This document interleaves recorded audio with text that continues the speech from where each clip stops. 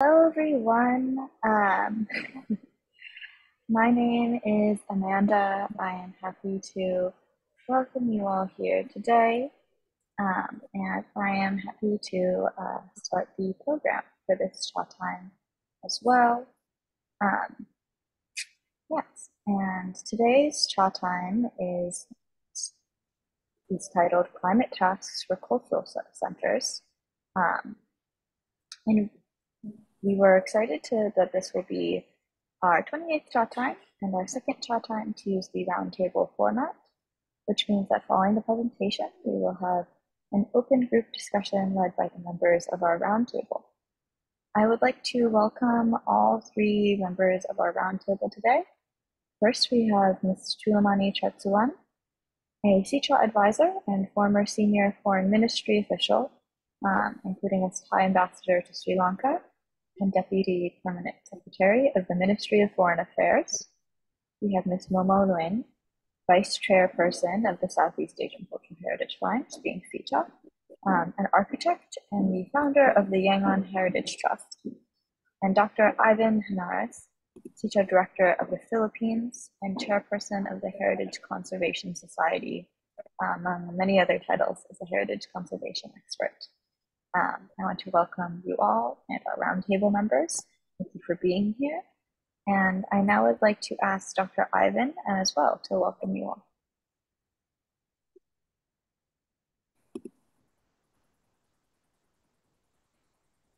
Good morning to everyone, to our speaker, the moderator, and the audience. My name is Dr. Ivan Henares. I am the SEACHA Director for the Philippines, as well as Chairperson of the Heritage Conservation Society of the Philippines. Chat Time with SEACHA is one of our current activities. Cha is tea, so it is a tea time talk. We organize this once a month on Saturdays. Each year, we have a new theme for our Chat Time talks, and we are happy to announce that this episode of Chat Time is our first under the new theme, From Traditions to Innovations, Asian Wisdom and Climate Action. Under this theme, we will invite speakers from across Asia to speak to the applications of Asian cultural wisdoms under a wide range of topics applying to climate action. We are also transitioning from our previous format of a presentation with a Q&A to a shorter presentation from our speakers, featuring a more open roundtable discussion. The presentation will be about 20 to 30 minutes, followed by an activity and roundtable discussion for 45 minutes up to an hour. Today is our 28th episode of Chat Time on the topic Climate Tasks for Cultural Centers. This talk will be led by Mr. Purim Junkham.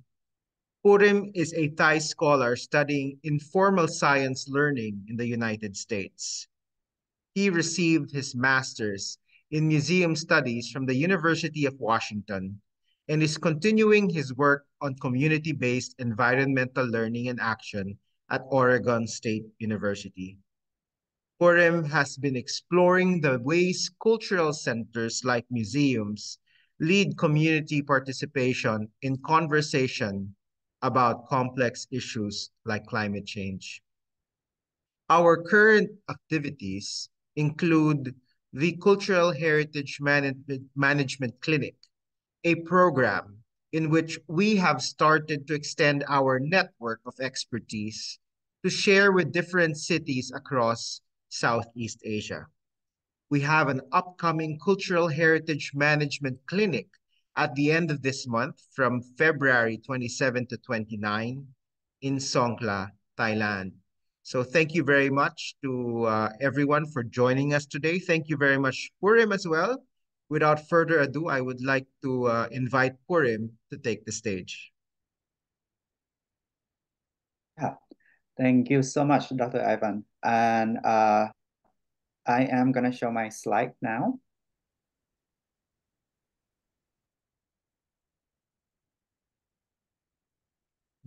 and hopefully y'all can see it.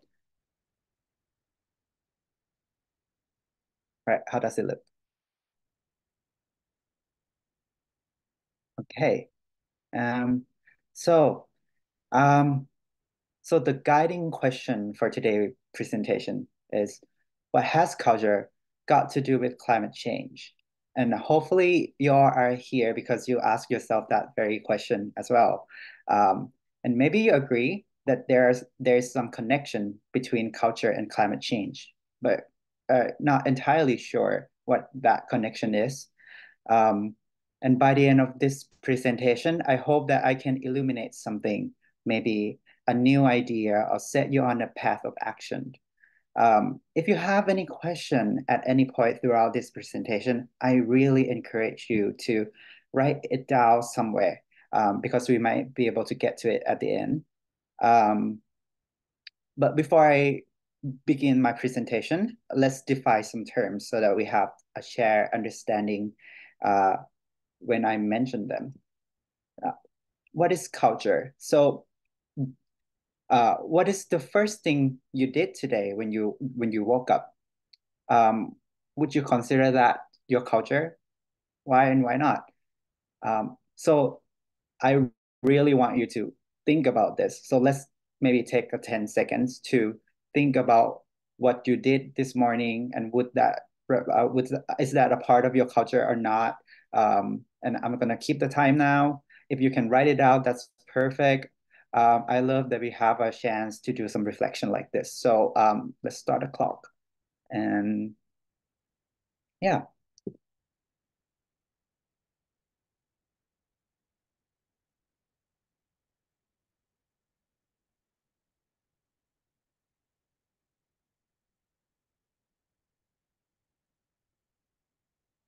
All right, so that's 10 seconds. Did I say 10 minutes? I think I said 10 minutes. I mean 10 seconds, sorry. But anyway, so I'm sure that people in this Zoom meeting are pretty familiar with the word culture, right? But it's kind of one of those words that it's used so much, but people have a trouble defining it. So this is how I define it.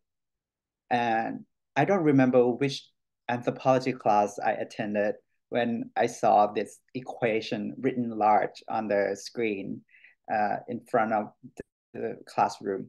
But this equation stayed with me because this makes sense, right? Culture is a certain group of people living in a certain place in time. And some even think of culture in terms of time periods. Culture in the past, we call them tradition, right? And culture of the present time, sometimes we call them customs or common sense. Rarely, I would see people define culture in terms of the future. But since our topic today is climate change, I think it's really important that we talk about the future. So what do you call cultures that remain after you leave this planet? What is culture in the future is called? Now, personally, I call it legacy. We leave our cultural legacies for future generation. Now, another term that I'll be throwing around a lot is cultural center. I titled this presentation Cultural Task for Cultural Centers after all. So what are they really? A quick Wikipedia search told me that a cultural center is an organization, a building, or complex that promotes culture and art. So here's some examples of cultural centers that come to my mind. Museums, obviously, because I have a background in museum studies, I think of them as it's the first thing that comes to mind when I think about cultural centers. But when I say museum, I also include a cultural heritage society, like the Siam Society as well. Now, university are where cultural knowledge is studied and sometimes produced. Maybe universities have the outreach program. When you bring a new knowledge to a place and you try to change the people, action and behavior, isn't that changing the culture of that place too, right? Another example of cultural center is the worship places. Now, when you think about how depressing and anxiety-inducing climate change is, a place where you can find your peace. It's extremely important. And I like to add a cultural leader based on my research and personal experiences. One person or a small group, a small number of people can have a lot of cultural power. They can inspire a lot of cultural action. So when I say cultural center today, I mean these four categories, right? But still, question remain. What is a cultural center like these examples has got to do with climate change? Now, we are about to embark on a journey to talk about climate change. This can be a very sensitive topic, but I think we all agree that it's important to talk about it, right? And I don't know about you, but I rather hear someone's idea when I know where they're coming from. Right now, you only know a few things about me. You know that I'm a student. You know that I study climate education. But who am I really, and why am I talking to you? Well, let me introduce myself a little bit.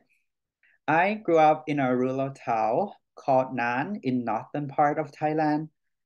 We are known for our slow life culture and um, a lot of natural places. My childhood home was actually less than 5 minute walk to a rice field. Now, increasingly, I heard story after story of how hard it was to farm rice because of the extreme droughts. But since where I live wasn't enduring a record-breaking heat or threatened by sea level rise, uh, so it took me a while to realize that I was impacted by climate change. I understand better now how the impact of climate change can take many forms, right? And because we're so connected as a globe, climate change is a problem for everyone, no matter where it impacts. So now that I'm a scholar, three things that motivate me in my research are climate justice, community science, and youth empowerment. I am looking at the intersection of these three spheres and exploring for potential sustainable climate action. Now, I am an educator first, but I also strive to become an advocate for underserved communities. I want to help them realize the problem and empower them to find their solution. Uh, Now, it's time. So let's set the scene. How exactly is climate change affecting people in Southeast Asia region? And this visualization shows the world map if the size of each country really represents the actual land area. So as you can see here, African continent is a lot bigger than we remember seeing it on the world map, isn't it? I wonder why. So um, we can go into the whole agenda and propaganda of creating a world map, but that's not what we're doing today. So this is another map that show what it will look like if the size of the country represents the country's wealth. So you can see that the Europe region and the North American region are pretty big on the map, and then the China and India too, right? Now, this is what a world map will look like if the country's size shows its historic greenhouse gas emission. Notice how Europe is so big. I wonder what was going on over there. All right.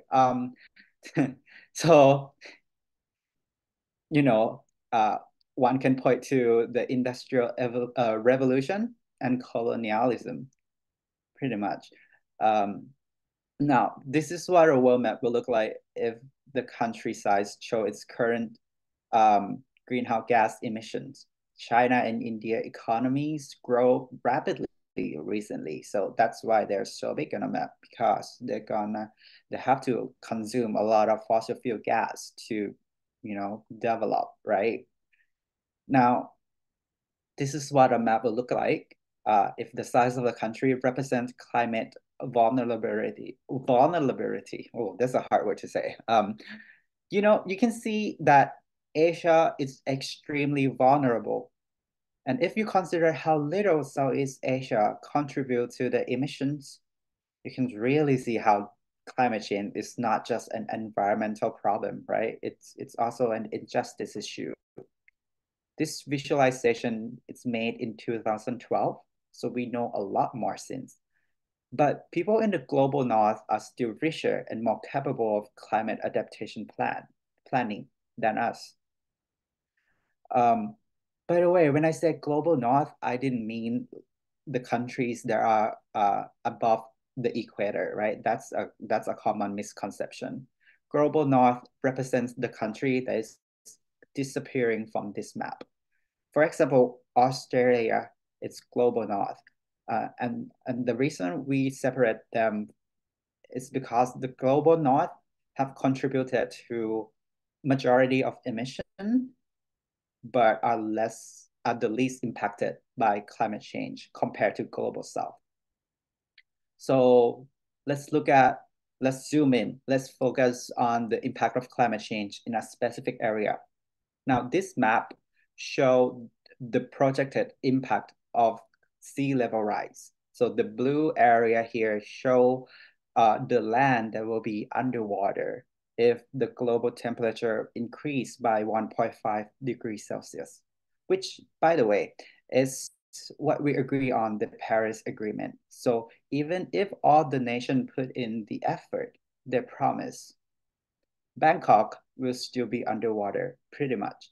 And the red area here is the result of a 3-degree increase, which is what scientists currently believe will happen if we do not think about climate change. Now, sea level rise is not just a problem for Bangkokian, really. So the link here will take you to the whole map. And if you play around with the map, you will see that a lot of major cities in Southeast Asia, Yankong, Ho Chi Minh City, Phnom Penh, and Manila, they are all projected to be impacted by sea level rise. So let's take a few seconds again to really think, what can we do about this? Can you imagine a solution for this problem?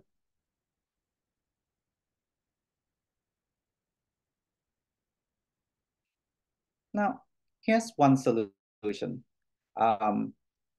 This is a floating city. It is being constructed right now in Busan, South Korea, and it costs about $2 million. I've heard that one is underway also in the Maldives too.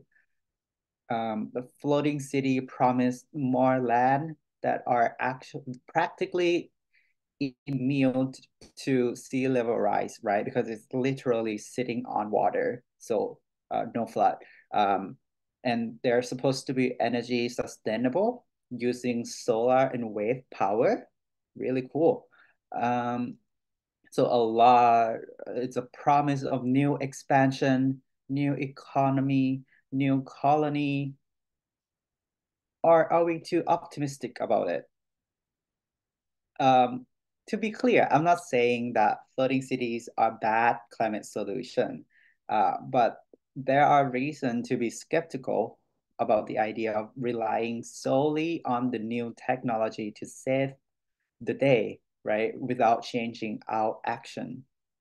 Why? So first, when we say we have a new technology, when we say we have a new technological solution, we don't consider how long it takes for the world to catch up on it. Does anyone here know when the solar panel was first invented?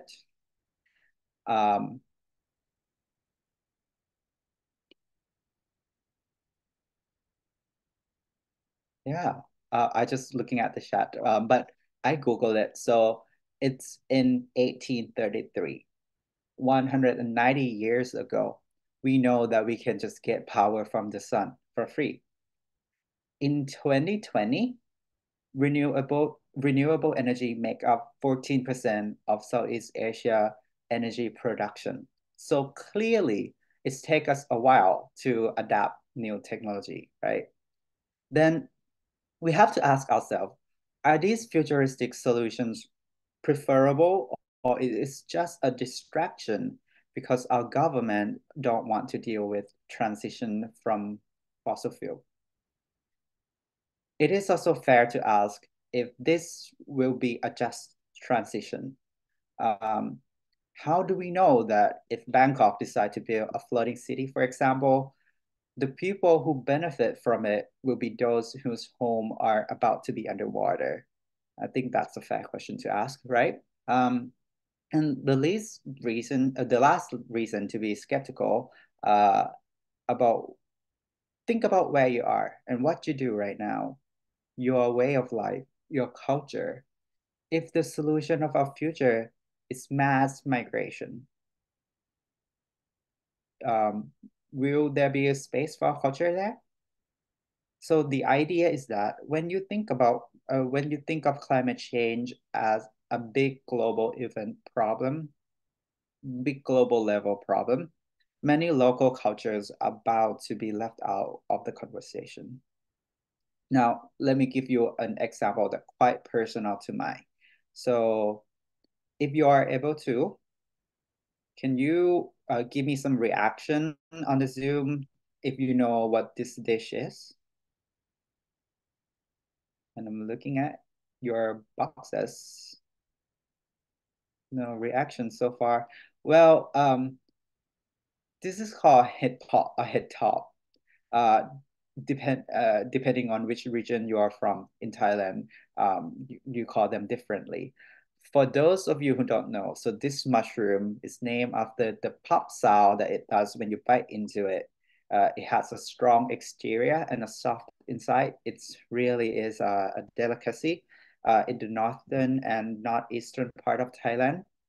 And I grew up with this every year. After rainy season, we will get one of those and we'll eat them. They're delicious. Now I'm going to play a short video here to show you how it was foraged. And I don't know if you can hear a sound, but when we test run it, the sound doesn't work out. So I'm just gonna mute the video. So they are in the ground.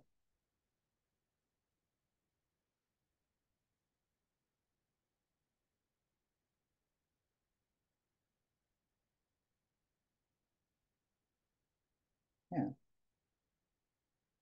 Yeah, and usually we boil them with spices. They're delicious again. Um, so one thing to know about this mushroom is that it grows in the forest, right? And it relies on the amount of rain and humidity to form its fruit. Now, more and more, it become very rare to find, and the price can be up to 1,000 baht per kilogram, Thai baht, which is about 30 US dollars. For me, hip hop shows me how the people, their cuisine, and nature are tightly connected. My people has been eating hip hop, and will live near and by the place where it grows, right? People plus place equals culture.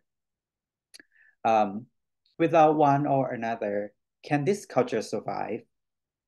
Without the forest, people wouldn't have this mushroom. It is hard to cultivate this specific mushroom, and I've never heard of anyone who successfully and commercially grow this mushroom at home. And when you think about it, given how long we've been living with nature, impacting the ecosystem, I'm willing to bet that the relationship between us human and this mushroom is the two-way relationship. It's not just us picking them up off the ground. It's also how we give back to the ecosystem that produces it. whether we know it or not. Um, Without the people tending the forest, the ecosystem might no longer be in the right condition to produce this mushroom anymore. And now, a more important question, do you think I'll be able to find this mushroom in a floating city? When we talk about culture, we often think about the history and the arts, but how many times do we think about the food? Some food like this mushroom depends on the specificity of the ecosystem and that it cannot be replicated easily. So the most important part is that no one will, the saddest part really, is that no one will know if no one will know that this culture existed besides the mushroom forager. One day, we will no longer eat hip hop, and no one will realize that we have lost a fungus species and a very important culture. Now, imagine that happen to the culture you hold dear.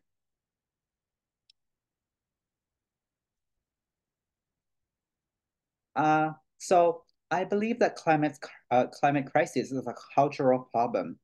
It's no longer it's not just a big regional or international problem. It can be area specific. People in my hometown of Nan will and people in the Singapore will experience climate impact differently, right? And it's not just about the environment either. It's about our way of living.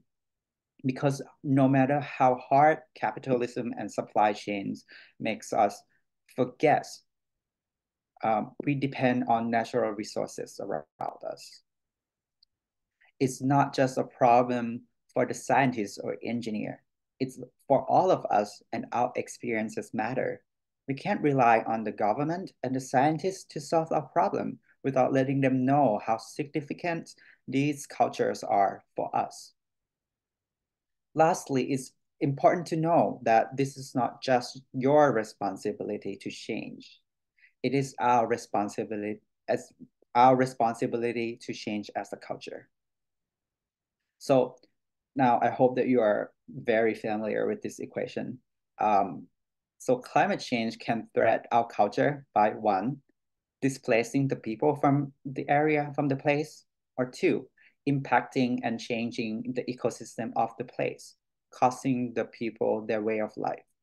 Now let's rewrite this equation so that instead of looking at the problem, we can see the solution. In my opinion, climate change is a cultural problem. Thus, it needs a cultural response. And to respond as a culture, we will need a collective people action and a place-based solution. Right? Sea level rise will mean something differently to those living in Bangkok than those living in Busan, South Korea. Floating city is simply not a one-size-fits-all solution. We cannot wait for a technology to save us. We must take a matter into our own hands. And for this, we need collective people action. And who else has a power to bring people together? If not a cultural center, right? Cultural centers like yourself. So I believe that people in this room has worked in the cultural centers one way or another. And if you have worked in those spaces for a long time, I think you're aware of the resources that you have and the tool that you have. You have spaces for gathering. You have very good communication skill. You have the power within your institution to inform and educate the public, right? So if anything, something that I really want you to take away from this presentation is the last row here. There is a lens through which we look at culture. If you're people who working in a dominant culture institutions like museum or university, you really need to listen to people who are from subordinate culture because those voices are usually left out. And if we don't pay attention to them, then we will forget some of the culture, like hip hop. And then one day we will lose that, we will lose that culture without realizing it. So I want to leave you all with this quote right here. This is a quote from a social justice scholar, Bell Hooks.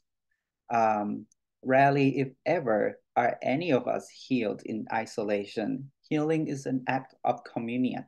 So my call for action for all of you is to think about your role and to think about how you can drive the culture forward. Believe in your power. I believe in you. And I don't know how, I don't know a beautiful way to end this presentation. So I'm just gonna return the metaphorical microphone to whoever gonna facilitate the roundtable. Thank you. Thank you so much, Purim. That was wonderful, and yeah, thank you so much for sharing.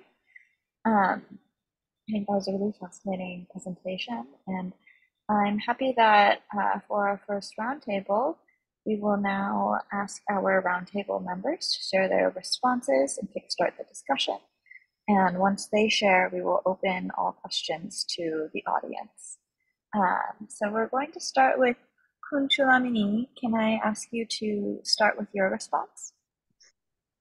Thank you very much, Amanda. I follow Kun Purim's presentation with much interest. Actually, it's coincides so much with what I plan to speak. My intervention will based on two studies.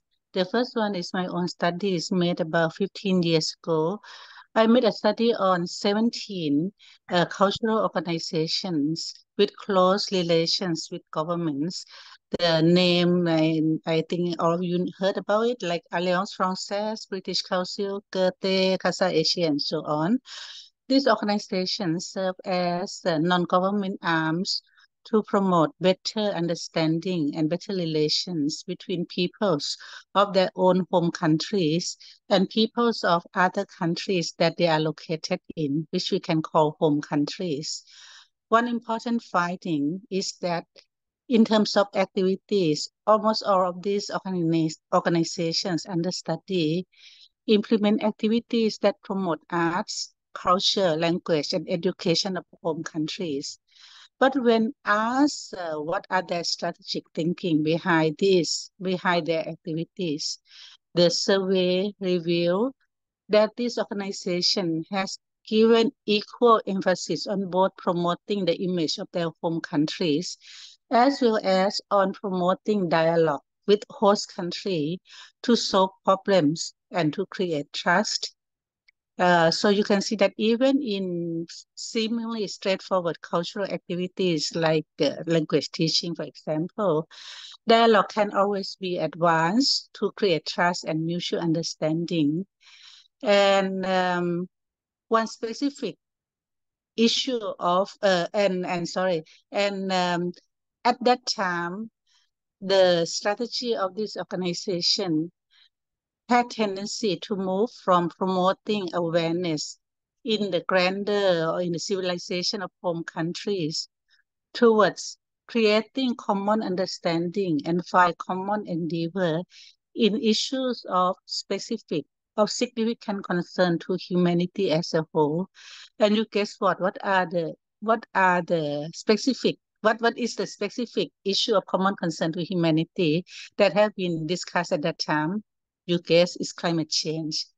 So even more than a decade and a half ago, awareness has already been on the rise that by working on the issue of climate change, have potential to create trust and to bring people together, despite the existing cultural gaps and political divide among countries.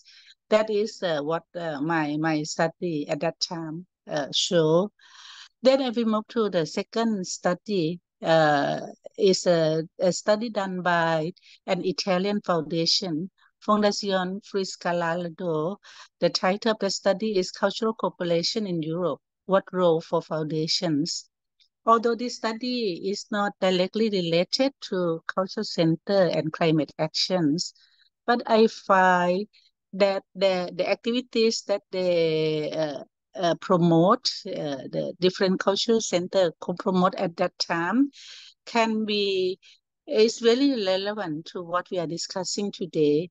The study find that cultural center could nurture innovation and serve as catalyst or incubator for process that would not happen without its support. It could serve as change agent, in other words.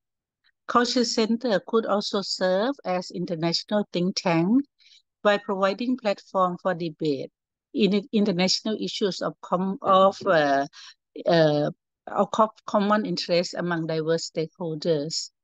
Cultural Center could also support study and research through working with educational institute and research center.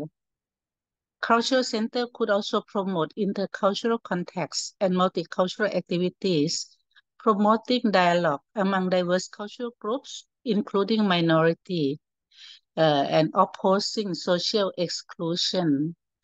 Cultural Center can also act as facilitator and intermediary, linking diverse players together by creating conducive environment as a meeting point among different players to develop and share experience on issue-based work.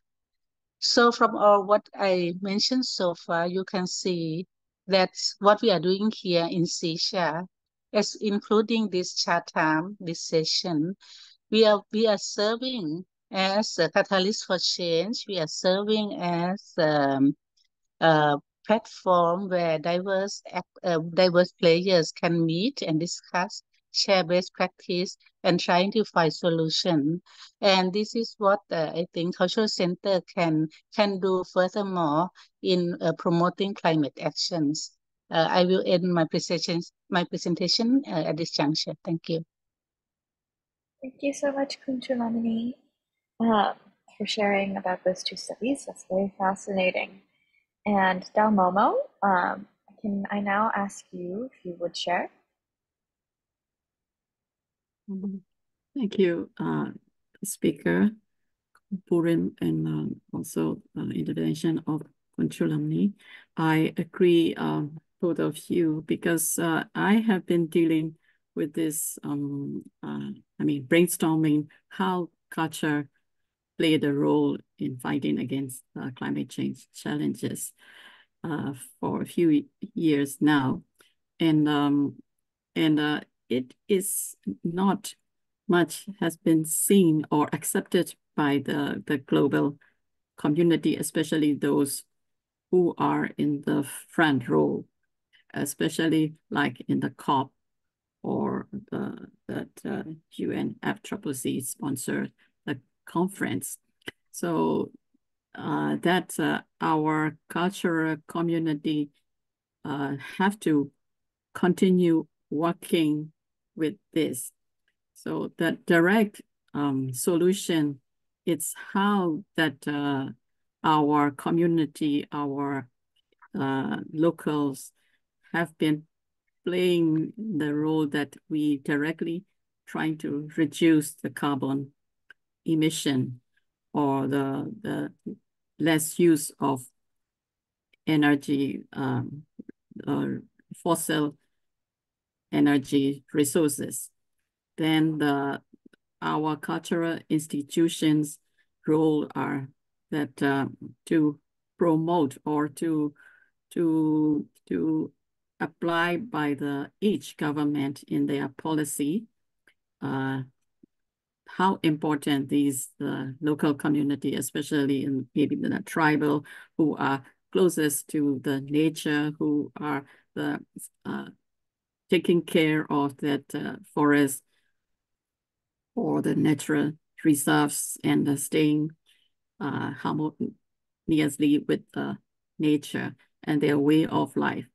So I agree that Purim say that the people and the places, people along with their creativity, for centuries, their faith and their understanding with nature and the impact, it's very important in this regards. And that should be taken into account, as well as when the government have to put in the climate action, that's the culture also play the role that people to accept, to share the common goal and understanding, or to change something. That's also culture act as the medium. Because if you don't understand that each communities and each places in each areas, their culture, their way of practice, their way of living, then it will be very difficult to influence, or very difficult to take them for active participation. I think that's it's a part of the role that played by culture. Apart from that, the art and other that influence on the people thinking and and the behavior changes. Thank you. Thank you so much, Moe Moe, and Chulamanee for their responses and sharing. I would now like to invite Dr. Ivan to share his responses as well. Yeah, thank you very much, and thank you to Purim for his very insightful sharing of on this topic, and of course Chulamanee and Moe Moe for sharing their thoughts on this matter. I think coming from the Philippines, as you know, in the Institute for Economics and Peace came out with a Global Peace Index in 2019, and the Philippines, according to this report, is the country most vulnerable to the impacts of climate change. Now, if you look at the top 9 countries, there's Japan, Bangladesh, Myanmar, China, Indonesia, India, Vietnam, and Pakistan. All of these are actually Asian countries.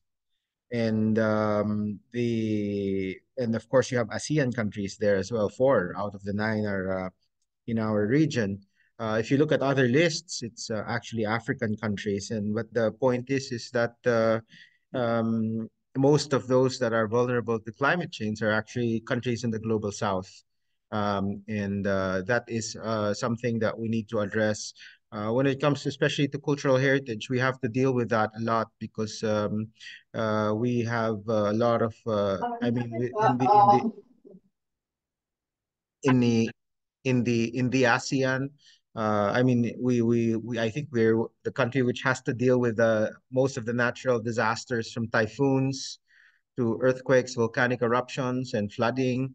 So many of our heritage sites are affected by that, and which is why we need to incorporate a lot of disaster resilience in our cultural heritage management.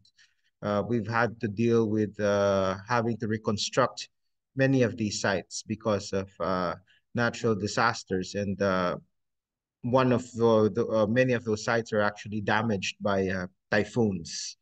So of course, directly related to all these climate change issues. So it's very important for us in Southeast Asia to talk about this topic because our region is one of those that will be most affected by the effects of climate change. And I mean, the studies have shown that Southeast Asia is going to be one of the most affected by climate change. So I am very happy that SEACHA will be looking at or focusing on this topic for quite some time.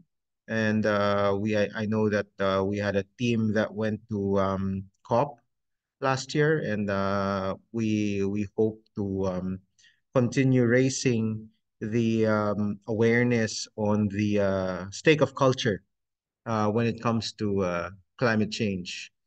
Sometimes we are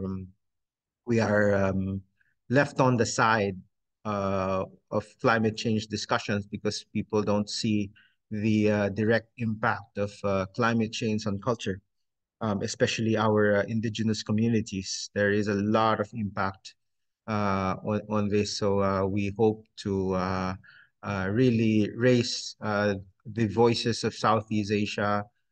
We really hope to raise the voice of culture in these discussions of climate change. Thank you very much. And I think we will have questions and answers from our attendees as well.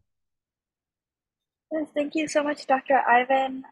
Yeah, on that note, I would like to thank our roundtable and thank Purim, as well as open up the conversation to the rest of the audience. So please feel free to raise your hand on Zoom, unmute yourself if you have a question, and you are welcome to ask questions both to the members of our roundtable, Dr. Ivan, Chulamanee, and Moe Moe, as well as to Purim, our speaker. And members of the roundtable will also be directing questions to Purim as well. But yes, would anyone like to begin?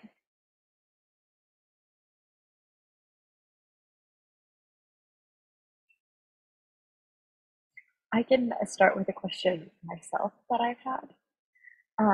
I would love to ask Purim to start, but as well as the members of our roundtable, if you have thoughts. For the different cultural centers that we defined, I'm curious what some concrete tasks we would say that they should prioritize to combat climate change, and how this also might vary by cultural center. So from a museum versus a religious site, what are the ways that we might concretely prioritize combating climate change? Yeah, thanks, Amanda. This is a very good question, and it's worth my dissertation, my to-be dissertation, because to be frank, I don't know the answer. I just think that this is a very new thing that at least from my understanding of the field literature, that museum, for example, start to think about how they could be a shepherd of the culture toward change, toward climate action. So it is hard to give you a concrete answer, but in my past experience, I have seen some museums step up and really engage in the topic. For example, there is a climate museum in New York, USA, uh, which has a mission to educate people on climate change. There is a climate justice museum in Houston, Texas, which is very interesting. They're rather small, but they have done something directly with the community. And they have a very activist mindset, which I think is really refreshing, especially when you look at the museum from its historical, from its history. We know that museums tend to be more allied with the colonial power. So to see that a new museum taking on an activist role, it's very impressive. Impressive. But to speak on a cultural, the worship places or a religious leader, religious places, I think one thing that we don't discuss enough is how we rely on our spirituality, right? And that's how we build a sense of community. That's how we heal. That's how we remain optimistic in face of a danger. So there's a lot of potential that we can tap into when we engage worship spaces into climate conversation. But right now, my focus is on the community itself. I think they are at the forefront of action, or at least they should be. If you want the action to directly address that problem and directly impact the impact the community, then these are very important actors that we have to involve. Yeah.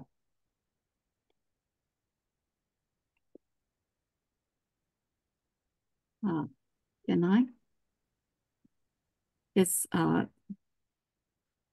I don't know, when you talk about the cultural center, of course, like us in civil society, cultural organization, as well as like those working in the tourism industry, so that they also try to distribute or share the knowledge about the culture, local culture, about the local communities living, like a culinary training, sharing about the food, producing the food or saving the food, the habit, that kind can be also be a part in this sharing culture. That's the center, but also making the business with the tourism things. Yeah.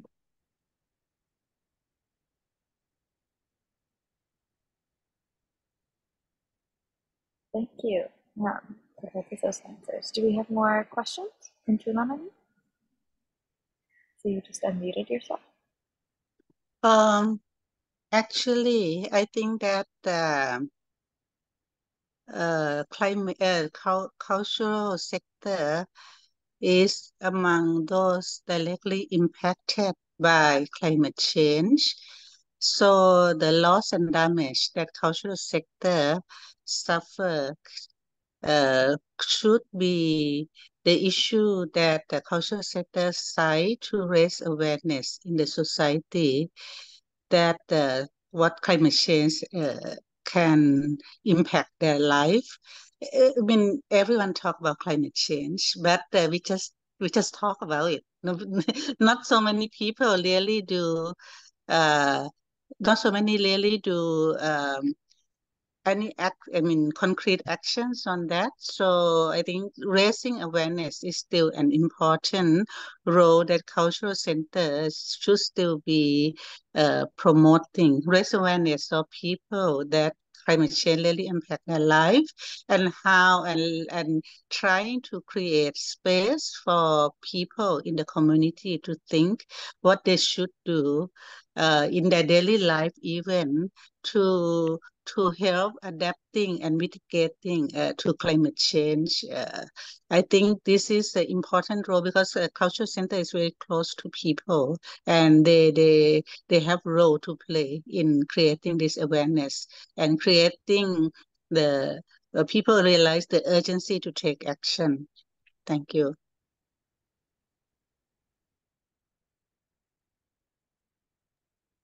I might be able to share some example about the action by the religious institution, which is a Buddhist temple near my house. They play a very active role in leading the community to recycle the plastic. And maybe I would like to share you an album of the photos that I took by myself, if it will be relevant. This is a very big temple that they have a very huge project of recycle, and the temple adopt the idea, the Buddhist philosophy of rebirth or circularity. So they give the birth to the waste, like used plastic, and they become a center to receive all the used plastic bottle, paper. This temple called Jagdan. It is in Samut Prakan province. So this temple, they adopted the idea of environmental preservation. And so by doing this way, it helps people in the community that making merit with this temple, and keep coming, and they raise awareness of the whole community. I think that very impactful, and a good example of religious institution that help with the climate crisis. Yeah, that is the thing that I just think of and I can share immediately. And I think that the different um, religious institution can maybe think of the way that they can link um, the philosophy of the religion to help with the climate issue as well. And if I might react to your example, it's really mind-blowing to think that a cultural institution think of the way to communicate the idea of recycling through the philosophy of Buddhism. I think that is really amazing. And as an educator, I think of it in terms of literacy almost, like how do we communicate to the community in a way that it's meaningful and it's not just, you know, like a scientist or people from big city coming to our community and say you have to recycle, like use the term recycle, like the English word recycle in a community that maybe the majority of people don't speak English, then it lost the meaning and the significance. But when you combine it with the belief that that community hold tight in and personally connected to it, and then you know, like a lot of great action can come from that. So this is a really amazing example. Thank you. Yeah, that institution is communicating with people by action.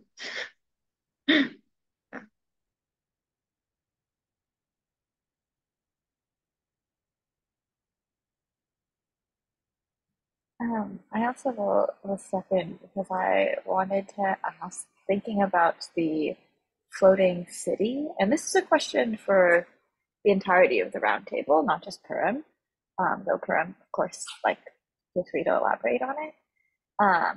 You know, the way that we say floating, you can't find these mushrooms on the floating city. When we say that, you know, I think about two things. The first of which is how do we, you know, have people maybe in this group seen seen cultural heritage at odds with technological advancements before? You know, the act of preservation and technology can go hand in hand. But even when going towards climate action, you know, have people seen that come at odds? And on the converse, do people have ideas about how they could work together?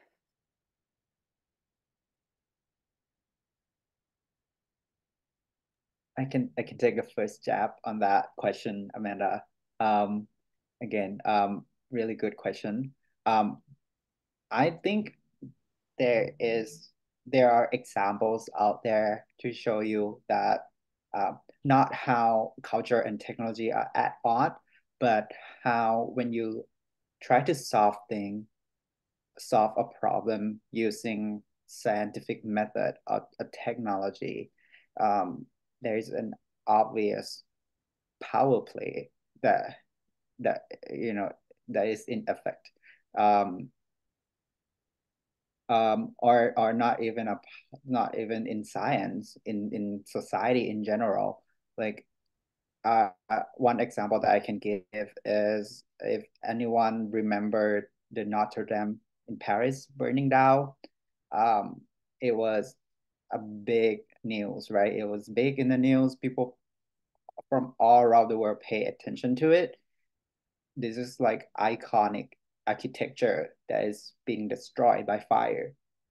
But at the same time, this year, a mosque in Gaza Strip, which has a really long history, it's being destroyed.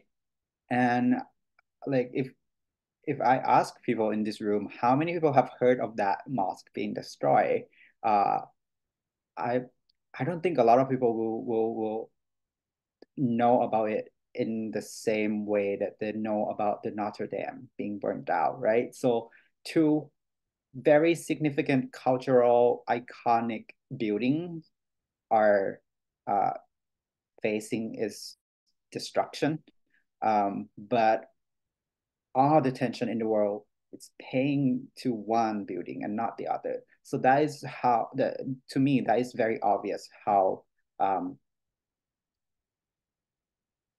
long history of white supremacy and how political power has played into which culture we select to keep. It's almost like thinking from the museum perspective. And if you are a curator, you can pick and choose which aspect of the story will you show in the exhibit, right? And for the longest of time, when you go to the museum, the British Museum, for example, you see artifacts from culture outside of England as like this piece of exotic artifact that you can look at it, but you don't really learn a lot about it. But when you look at like Renaissance art, for example, you know who painted, you know in details how it paint, you study it, and a lot of artists are inspired by it. So there's definitely a power balance there, right? Imbalance, I should say. Yeah, so and to your second question is asking about how culture and technology can work together. And I don't know the answer to that question. So I'm just gonna put it back to the roundtable and see if people react to it.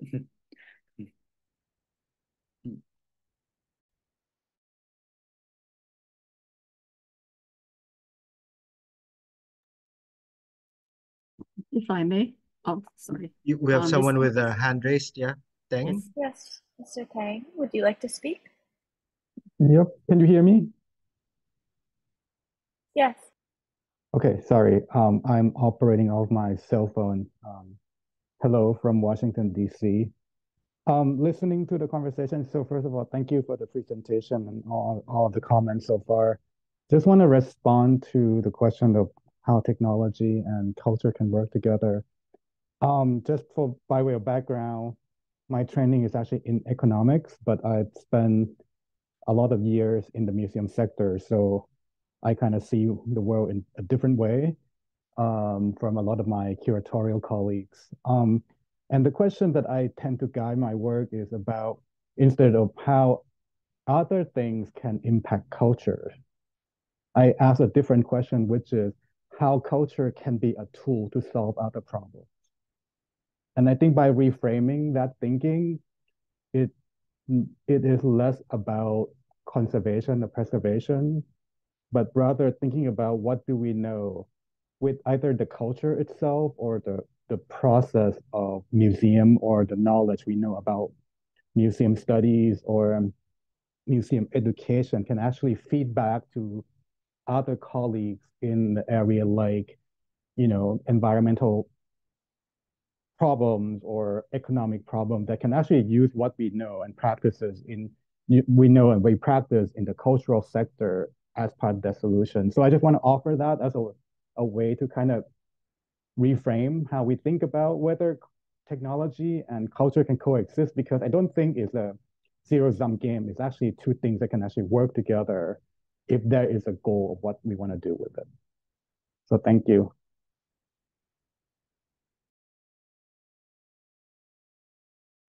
Momo also wanted to say something, yes. Yes, with the culture and technology, it's also like what Tang just said. And for us, technology in this digital era, and everyone has access to that social media. If we use it very, if we think from the beneficial side, it can also contribute a lot in people in sharing the knowledges through social media. For example, through social media, everyone can have access to someone is doing exemplary like recycling or making the food waste into the plant nutrients, or the awareness of the migrating birds, because in Myanmar, those migrating birds, seasonal, have been threatened because the people killed for food, or because they don't have the awareness.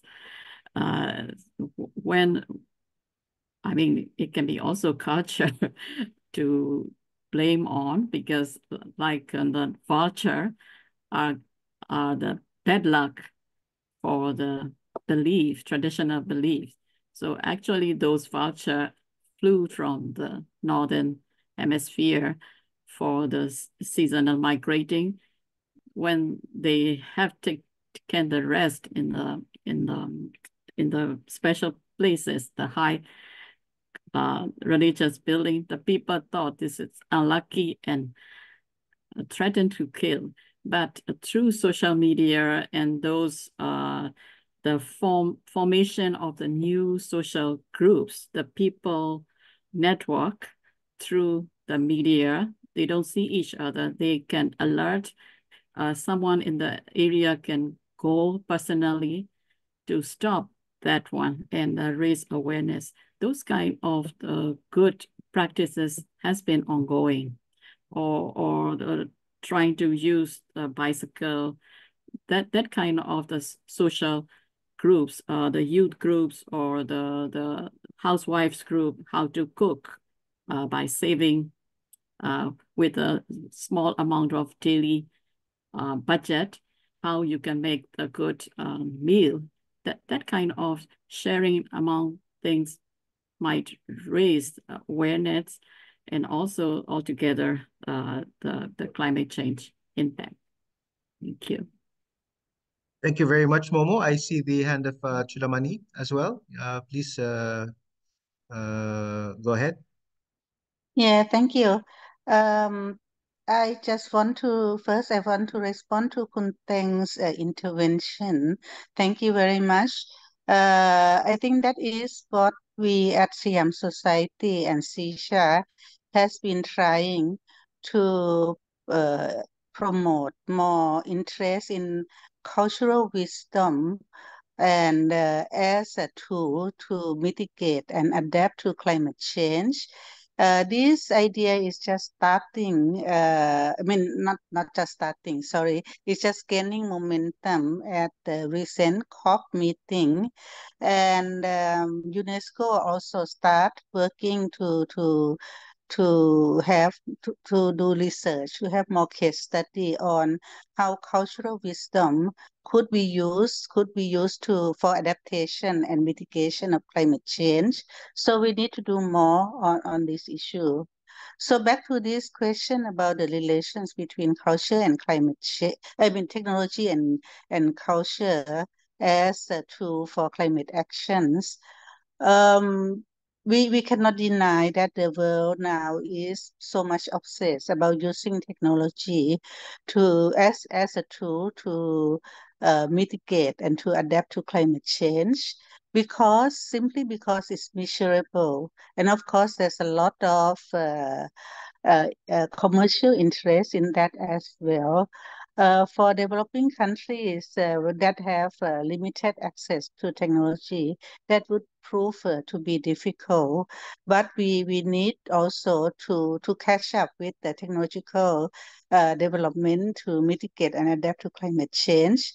At the same time, if we want to promote that culture can be used as one tool in climate action, and if we want to ensure credibility of our actions in culture, in of our cultural actions as a way to as climate actions, we need to speak the language that have been used in climate change and technology. For example, we cannot simply claim that by using this architectural style, we can create net zero building without proper understanding what net zero means. It means a lot. It's not simply that if you don't use aircon, that means that your building is the net zero. It is not that easy. But and if we still go on promoting our idea using at liberty the word of net zero building, it will not create credit. It will not ensure credibility to what we have been doing to promote culture as tool for climate action. I think cultural sector need to understand what people are talking in climate change world, and how when they use the technical words, what it means, and how we can use that to help in our works in cultural activities as climate actions. Thank you. Thank you very much, Chulamanee. I also see that we have a comment um, from Eddie Suhartono. Maybe you would like to share something as well, because you have a very interesting comment in our chat about. Yes, Eddie. Yes, go ahead. Yeah, thank you. I'm interested with the discuss here that organized by Chatham, and I know I'm friend of Jerion. Yeah, I'm from Indonesia, from Medan. Actually, I have concern about the climate change issue, but regarding about the theme today, I understand about the culture, not only talk about people and place, as said by the speaker. Sorry, Mr. Purim, because I am anthropologist. So as far as I know, culture is consists of three. Three men. Yeah. The first is the idea, and the second is activities, and the third is the artifact. This is, I think, cover all of my activity related with the climate change issue. Actually, all of our activity is, must be focused in the three level. I have my organization concern is not only intangible but also tangible cultural heritage. So about the problem in climate change, I think it is not only focused on the people and place only, but also all of my life. Culture that I mean is consists of the three issue. Yeah. So the second, I said about if we talk about the center building, something like that, but I think more interesting about like a task force, the center, maybe the research center must must serious uh, to to take part uh, in the activity. There is a special task force to run the issue about climate change. It not only in the ASEAN level but in the global level. I know some of SEACHA team go to the Dubai, yeah, in the last, but I know there is a rally in there to again about climate change.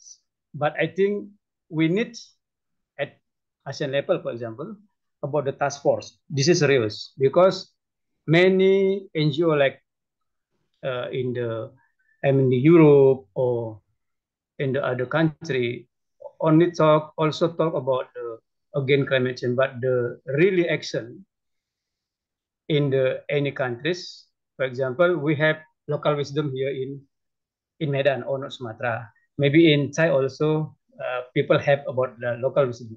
So the center, I think the strategic role of the center of the task force is cover all of the activity in each of the country. So this is I think the importance of the importance of the center. But I have the center must be focused to run the have a division about the serious talk about the climate change in any country, in Thai, in Indonesia, or in Malay, also in Asian level. So this is my comment in the discussion today. Thank you. Thank you very much, Eddie. Actually, one of the things that I think SEACHA can look into is to come up with studies or materials that really document the effects of climate change, particularly to Southeast Asian culture. We do know that there is an effect of climate change on culture, but sometimes it's basically an idea that there is an effect, and there is actually no case study being put forward on those effects. So it's very important that we are able to really outline specific examples of that. And I think this would be a good program for SEACHA, especially if it wants to push for climate change action with regard to the cultural sector. It has to be very clear, or it has to be able to tell all these decision makers, especially in the next COP, as to what specific effects we are feeling right now and why we want action when it comes to climate change and culture specifically. Are there any other points that people want to raise in the audience or our panel? Or Purim, do you want to say anything? Yeah, I can feel that we are wrapping up this meeting, and I like to say I'm just really appreciate this opportunity to talk to everyone here and hear a lot of brilliant ideas. One thing that I want to leave you all with is something that I am planned to study, which is the youth and their climate action. And I think there's I can almost see the difference between how youth is taking action on climate change and how adult is taking climate action, and how there could be a gap between the two. So in my own work, I'm looking for the way to link them. So like what intergenerational activities that we can use to encourage youth and adult engagement for them to come together and engage in climate action. So that's it. That's all I have. Like I just want to put it out there that because all of you have inspired me so much, I just think that there's a way that we can engage you in this conversation too. Thank you very much, Purim. Amanda, what do we have, or are there any other comments that people want to raise?